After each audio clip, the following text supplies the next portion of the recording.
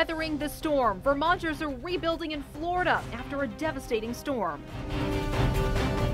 Plus, uninhabitable islands, New York's governor is helping those nearly wiped out by Irma in the Caribbean. Animals were rescued from several states after Harvey and Irma made landfall in the U.S.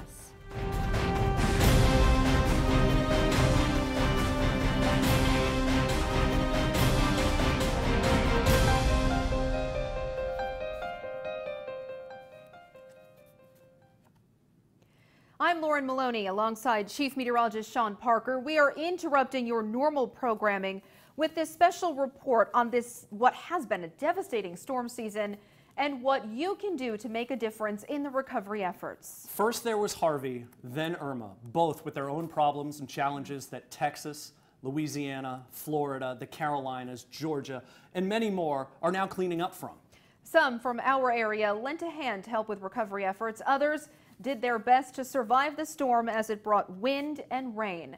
We'll be sharing some of those stories with you and also asking for your help. Yeah, we're partnering with the American Red Cross, and we're making it easy and secure for you to make a donation. You can make a difference and aid in the recovery efforts. We start now with some Vermonters living in Florida who are staying in the Sunshine State during Irma. Our Alexandra Leslie caught up with Michael Brown via Skype after he and his family returned from a shelter to survey the damage. For Michael Brown, this weekend was unlike anything he's experienced before. We went to a shelter down in Palm Harbor in almost 24 hours, and that by itself was quite an experience. The former Vermonter and his family left their home in Hudson, Florida for the weekend ahead of Hurricane Irma. But as the wind calmed down, they decided to return home Monday morning to assess the damage. Some flooding, downed trees and branches, but their home is otherwise untouched. A lot of people are breathing a sigh of relief on just how quickly and dramatically Irma downgraded. Michael has been lucky enough to be able to make calls, though our Skype conversation was a bit hard to hear at times. I'm not sure if you're able to hear me okay. Cell phone reception has been shoddy at best. He says the city won't be up and running anywhere from 3 to 10 days. There's no gas stations, no fast food, no Walmart. All the supermarkets are closed down completely. Traffic lights are out. I've even seen billboards that have completely toppled over. Vermont's Governor Phil Scott says VTrans is prepared to help out in Florida. The agency has worked out different scenarios and plans over the weekend. Trying to take down debris, move debris out of the roadways, and we're pretty good at that. So we have a number of teams that we've assembled, and if they would like us to come, we're prepared to go. Right now, Green Mountain Power officials tell me they have not been requested to go to Florida, but it and other Vermont utility companies have offered. GMP officials also say they're tracking Hurricane Jose to be prepared for that as well. Definitely still a lot of work to do. They're working very, very hard. I think they said 19,000 crews are out fixing everything. For now, he's taking it day by day. We're expecting much, much worse, and we're really fortunate that it just died down. So a lot of people are relieved. Alexandra Leslie reporting. We also spoke with some students from the Lerner College of Medicine at UVM. They stayed at St. Mary's Medical Center at West Palm Beach during the storm. Another Vermonter who also weathered the storm, Emma Patriquin from Hartford, Vermont. She was trapped in her dorm at Ave Maria University. Ave Maria is about 30 miles from Naples on the coast. She told us plane ticket prices were inflated, so she wasn't able to make it home. Emma said the dorms are built to withstand a Category 4 hurricane. Now, those who weren't in Florida at the time are now doing what they can to help pick up the pieces. Members of St. Catherine of Siena Catholic Church in Shelburne gathered for usual Sunday Mass this day with victims of both Harvey and Irma on their minds. The church is donating its collections to Catholic Relief Services. We also got to put our faith in action. So we take up collections to send down to folks that are there on the ground to help them with supplies, food, all those things so that they can hopefully rebuild their homes and certainly rebuild their lives. And so we see very much, even though it's states away from us, that we're connected very much by our concern for them, by our love for them, and by our prayer for them. Now, this isn't the only church that's offered to help after a hurricane. Earlier this year, the Catholic Diocese also collected money which will go to Catholic Charities USA and get filtered through local Catholic charities in affected areas. We have another way you can help. Visit mychamplainvalley.com and click the link on the top of the page. That's right, Sean. It's easy and secure. Of course, you can also visit redcross.org or call 1-800-RED-CROSS. A Pennsylvania man is back after going to Florida to help out pets in need. Matthew Kerr decided to make the trip and bring his boat with him filled with pet food. For 3 days, he helped the Humane Society comb through neighborhoods for strays. They searched at night because animals hid during the day. He did say there have been cases where pet owners have tied their animals outside to fend for themselves during the storm. One of the animal rescues around where I live at, they donated a good bit of food. I have cat food, I have dog food, and you know, that's the key to get down there and save as many souls as possible. You know, there was a lot of hotels and motels down there who weren't accepting animals, so a lot of animals got left behind to fend for themselves, which, I mean, how are you going to fend for yourself when you're tied to a tree? The disaster response team for the American Society for the Prevention of Cruelty to Animals helped relocate, rescue, and shelter more than 1,200 animals affected by Irma. This is according to the ASPCA. Now, conditions from Irma also uprooted a huge tree in Savannah. This massive oak slammed on top of a home near the intersection of 53rd and Habersham Streets. Fortunately, no injuries were reported. Another tree right down the street fell onto the road. That blocked traffic for hours. President Donald Trump visited Florida September 14th, handing out lunch in Naples. The Vice President and First Lady were also there. Mr. Trump said they love the people of Florida who were hit by a storm the likes of which no one has ever seen. All you have to do is look at what happened in the Keys, but we love these people, and we're going to be back, and we're going to help, and the job that everybody has done in terms of first responder and everybody has been incredible. And by the way, that includes the people that live here, because you see the people immediately getting back to work to fix up their homes. The president also visited Fort Myers. He did not go to the Keys last week. Yeah, this season's going to be one we talk about for quite a while, and Irma itself will have a lasting impact, but in ways you may not have thought of. Diane Lee explains why the storm will leave some exposed to health issues. You want that baby duck? Yeah. Enjoying a quiet weather day after Irma's chaotic visit earlier this week doesn't come without some repercussions for the Marshall Flores family. Yeah, she has been sneezing, and I know it's just the allergies from the Irma kicking everything up with the wind, and my husband's the same way. He has bad allergies. Dr. Jaime Lagos says Irma has left a trifecta of troubles for allergy sufferers. The weed pollen has been stirred up to very large levels, and therefore they're getting hit by the weed pollen. And on top of that, we have a lot more moisture, which is causing the mold spores to be produced at much higher levels. Add to that the pollen, and it can make any post-storm cleanup unbearable. But there's also another irritant. Yeah, the mosquitoes. They're all over my yard right now. It is pretty bad. Actually, this is enough water to potentially harbor mosquitoes. Drew Jeffers with Clemson Cooperative says all that rain and no frost makes for a resurgence in mosquito breeding. As if you need another reason to spray repellent, there's been 7 confirmed human cases of West Nile virus in South Carolina this year, including 1 death in Anderson County last month. Getting rid of standing water and stocking up on antihistamine can help you get through the next few weeks. Say have a nice day. The Marshall Flores family has loaded up on both so they can focus on enjoying the outdoors after being cooped up for days. FEMA is now taking on the task of helping states move forward. Our White House correspondent Mark Meredith has a closer look at how federal resources will be deployed to help. Floridians are facing power outages, flooded streets, and wind damage, but President Trump says they won't face it alone. These are storms of catastrophic severity, and we're marshaling the full resources of the federal government to help our fellow Americans in Florida.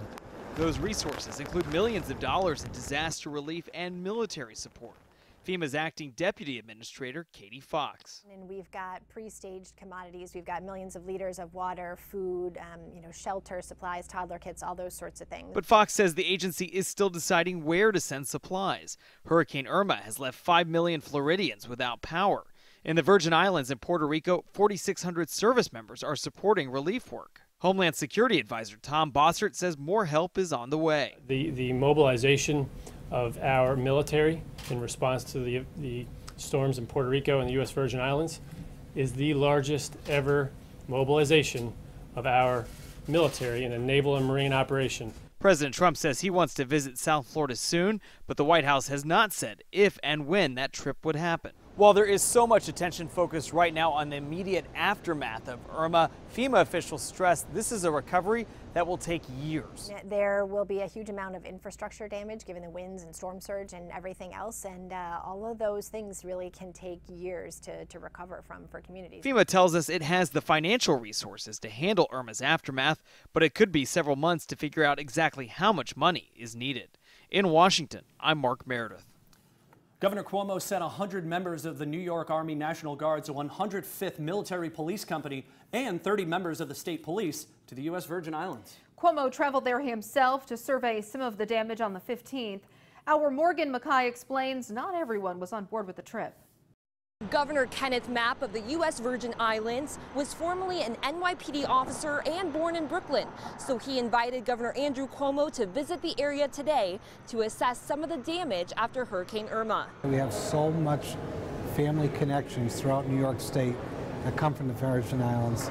It's not a surprise to me at all. You know, he'll spend more time on that airplane than he did in Hoosick Falls when we had a water contamination issue. As Assemblyman Steve McLaughlin explains, since Governor Cuomo is traveling over to the Virgin Islands in an official capacity, New York taxpayers will be the ones paying for this trip. It's a lot of money. He's bringing a whole bunch of state troopers with him for security detail. That's a lot of money for that. Plus the actual cost of the trip, all funded by taxpayers, and it just appears to me just another example of grandstanding. However, Assemblyman John McDonald disagrees, saying that New York, in a way, is a country leader and is the best state to step in and examine ways to help. New York State has always been one to reach out and help other states and territories in time of need. New York Army and Air National Guardsmen are also spread pretty thin, helping out a number of states, including Texas, Florida, Mississippi, and Louisiana. But this part is not bothering too many legislators at the Capitol. In America, you come together and you join forces. I get that. I understand sending people to help. I don't understand a governor going down there for a photo op. It fits in the mission of what New Yorkers are all about, is taking care of individuals in time of need. Governor Cuomo says he will be sending whatever additional assistance he can to the impacted area in the U.S. Virgin Islands. Reporting from the Capitol, I'm Morgan Mackay. 2 emergency response vehicles went to Florida September 16th as part of the Red Cross efforts. So far, more than 80 volunteers have already been deployed to Florida, Georgia, the Virgin Islands, and Texas. Now, New York Senator Chuck Schumer is pushing for a new law to keep us all connected when cell towers fail and power lines go down during major storms. It would require every cell phone carrier to carry all signals during emergencies. The Sandy Act would also assign priority calling to 911 services, start the process to provide 911 services over Wi-Fi hotspots, and then direct FEMA to play a larger role in the aftermath of the storms as it related to down power lines and cell towers. Now, Sean, we saw all of these storms really start in about the same place. Yeah, right there, just off of the coast of Africa. And really, hurricanes and tropical storms and tropical depressions can form anywhere in the tropical Atlantic and the Pacific. But over the course of the past couple of weeks and months, we've seen areas of low pressure. They're called tropical waves. Scoot westbound off of the African continent, and from there, it works with very warm water and very light winds in the tropical Atlantic. And we need water temperature of at least 80 degrees, not just at the surface, but several hundred feet down into the water. Thunderstorms start to form in this environment. And there's also weak wind shear, which is the winds in the upper levels of the atmosphere. If they're too strong, they'll tear the storm apart from the top to the bottom. So those thunderstorms form in this warm water in this light wind environment, and they'll organize into a tropical cyclone. From there, the storms will meander to the west, and where they interact with the United States, if at all, gets dictated by other weather features, highs and lows. Weather features cannot move through one another. So say this ridge of high pressure, just for this example, right over Bermuda, will dictate whether the storm goes into the Caribbean or if it takes a turn north into the Atlantic. And Lauren, trying to predict weather features like this, it's like trying to predict a traffic jam. You're right, it's really wait and see. After so many tragedies around the world, many are left helpless without the resources or training to help. But one University of Vermont club isn't standing by. They helped those affected by Harvey in a unique way. Our Haley Boulay explains.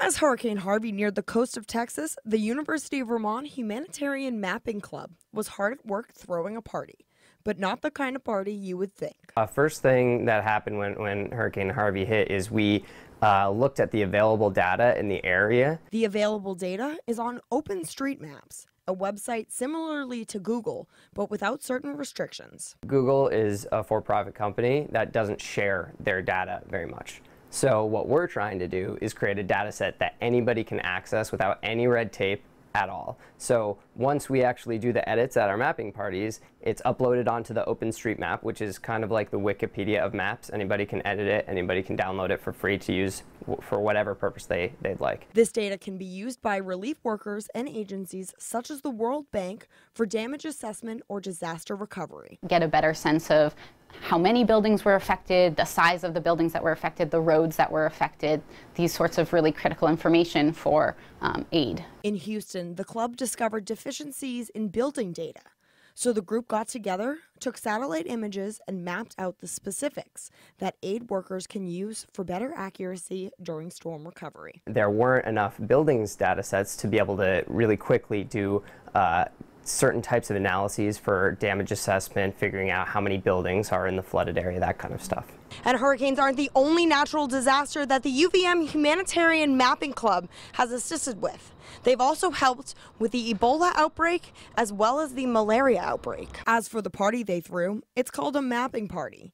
25 students got together to map almost 4,000 buildings in Houston, and they did it in just 2 hours. Haley Boulay, Local 22 News, Burlington. The mapping parties were open to all UVM students and also to the public. Houston police remembered a veteran officer who died while trying to drive to work in Harvey. Steve Perez left his home at 4 in the morning after Harvey made landfall, but after 2.5 hours, he called his commander and said he couldn't get through. He tried to get to a closer station, but was never heard from. Houston's police chief said his wife asked him not to go, but he said, "We've got work to do." A 12-year-old boy in Plattsburgh did his part in an inspiring way. Sean, you know I love this story. Our Rebecca Reese on his very special reason for paying it forward. Hi, Matthew. Hello. I'm collecting donations for Hurricane Harvey. Meet Matthew. He's 12 years old and lives in Plattsburgh, New York. Matthew decided to help those affected by Hurricane Harvey in Texas, following in the footsteps of his older brother and friends. 12 years ago, they went around for Hurricane Katrina asking for donations with a wagon. There's another hurricane that's really bad that I should go around asking for donations and stuff. Matthew was also inspired by his own experiences. He was diagnosed with a mitochondrial disease and chronic intestinal pseudo-obstruction. I get sick a lot, and the people sometimes really help me out, so I thought that I should help people out. But Matthew's medical conditions haven't affected his heart of gold. He hooked up the wagon to his power chair and hit the neighborhood to ask for donations. Matthew has since collected many canned goods and raised about $150 for the American Red Cross. If I was in a situation like people are in Texas, I would want someone to help me out. Paying good deeds done to him forward to people affected by Hurricane Harvey. Oh, the biggest high five to Matthew. By the way, he wasn't the only youngster helping out. No, about a dozen kids in Wisconsin spent their last days of summer vacation hard at work.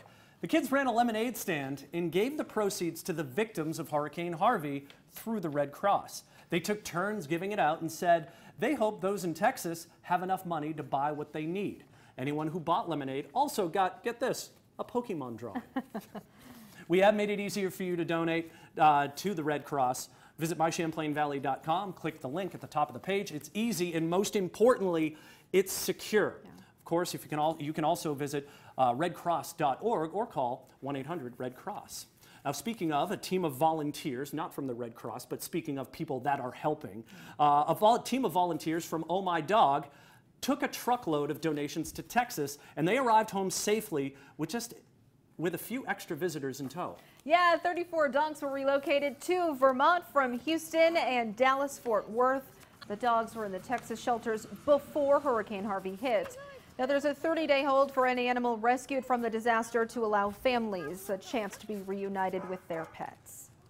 Down south, because of Hurricane Harvey, dogs have a limited amount of time in the shelters before they unfortunately are put down.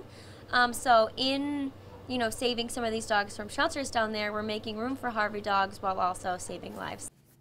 All Breed Rescue says nearly all have been adopted. And some good news in Maryland, where animals rescued from Harvey's floodwaters are finding forever homes. Yeah, here's Amy Aubert. There we go. For Lisa Epp, fostering dogs isn't anything new. That's all she wants.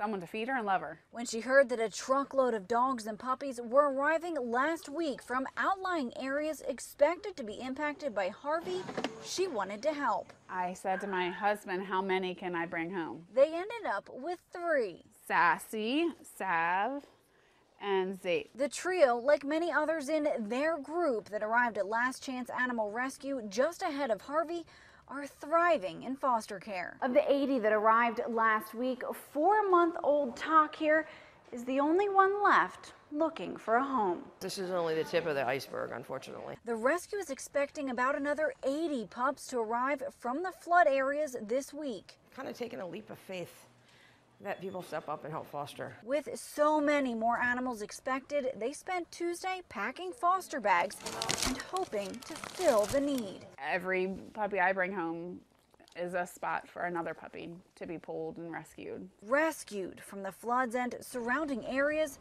hoping to find a loving family to call their own. We're going to find you a home, find your friends some homes.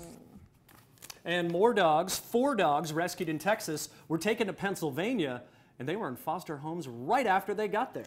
It was a 36-hour trip to bring them. Meet Lab Shepherd Mix Abilene.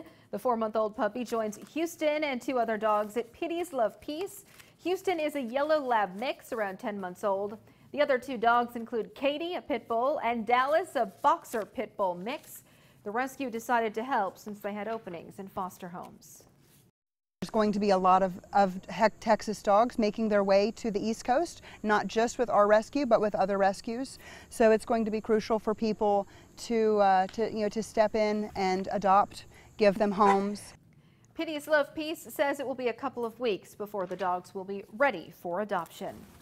Now, as of this week, Red Cross Communications and Marketing Officer Lloyd Zeal was still in Texas. This is video, though, from August 27th. When even volunteers had to be airlifted into the flood zone. We talked with Lloyd not too long ago. We've got somebody on the way over to the shelter here from a local church. She and her mother are bringing over her 4-day-old baby that she just had during this torrential storm. Hundreds have attended boot camps where the Red Cross went over what to pack as well as what to expect. Shelters there were holding over 1,000 people, which is much larger than volunteers are used to seeing in our area. All of these people, unless they have a license in the mental health or the health services area, are going to be deploying to work in shelters. And so we talk to them about how we organize a shelter, what they kind of should expect, what our rules are for protecting our clients within a shelter, how we handle things. And we talk a lot about how they can help people, how they can interact with people.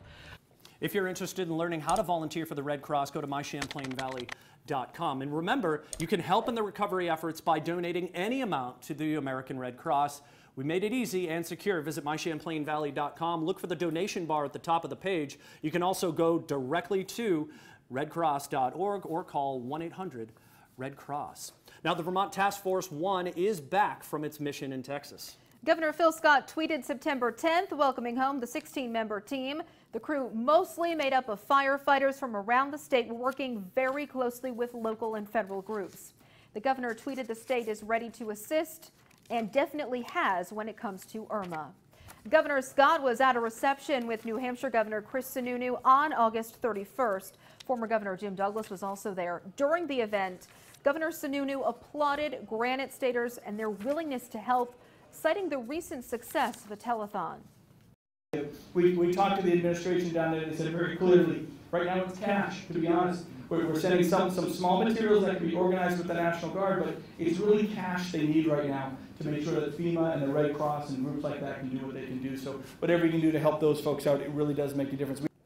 Sununu says Harvey is a problem the nation will face for years. And our friends to the north are sending help to Hurricane Harvey survivors. A flight from Canadian Forces Base Trenton took off with donations and supplies. Cribs, baby bottles, mattresses, and other necessary items will be delivered to San Antonio, Texas. It is an essential flight. I know they're hurting down in Texas, and I know a lot of people down in the U.S. are gathering all their supplies and trying to go help out, so I'm glad we can be a part of it. And here's a really neat way one business is helping out. A brewery in Colorado has stopped making beer and started canning water to send to Houston. Just seeing the utter destruction and everything that you've ever owned being wiped away in an instant is pretty, it's hard to look away from that and not want to help. This particular brewery has helped with other situations before, including Flint, Michigan, when that city's water supply had high levels of lead. Brewery also assisted hurricane victims in South Carolina in 2015. Now, SUNY held an online statewide collection drive to help the victims of Harvey.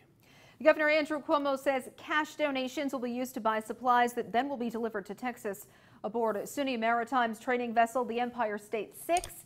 Click on this story on our website if you still want to donate, and we think you will. By the way, something you should be aware of before you make that donation. Because unfortunately, scammers try to capitalize on a natural disaster. A lot of scammers use this as an opportunity to get people, especially when there's emotions running high with such a terrible natural disaster.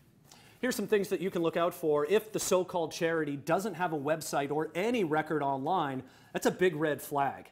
And if there is a website, but the pictures look pixelated, they may have been taken off another website. If something seems off, you can always contact the Better Business Bureau directly. Some of the biggest names in entertainment turned out to raise money for people dealing with the aftermath of these big hurricanes. They took part in a telethon last week titled Hand in Hand, a benefit for hurricane relief. Initially, the telethon was organized to help people in Texas and Louisiana, but then, as you know, it expanded to raise money, of course, to victims of Irma, which struck parts of Florida. Damages from the two catastrophic storms are estimated between $150 billion and $290 billion, really numbers we can't comprehend. That star-studded telethon, by the way, raised more than $44 million. Remember, you too can play a pivotal role in the recovery and cleanup efforts. Donations made to the Red Cross can be directed to help victims, families, and everybody impacted by Harvey and Irma. We made it easy for you. That's right. Visit our website, mychamplainvalley.com. Click the link at the top of the page. You can also go straight to redcross.org or call 1-800-RED-CROSS. Now, on behalf of all of us here at Local 22 and Local 44, we thank you for watching.